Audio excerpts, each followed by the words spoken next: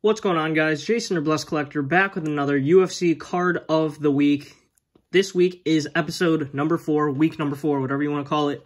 Last week's Cody Garbrandt Immaculate in the back, and we got another Immaculate. Let's show you the back. Gilbert Burns. You might have seen this in one of my UFC collection videos. I'm not sure if I had it during that actually, but Gilbert Durinho Burns Immaculate rookie relic autograph. I love Immaculate's on-card autographs. They're so clean, man. Numbered to 99.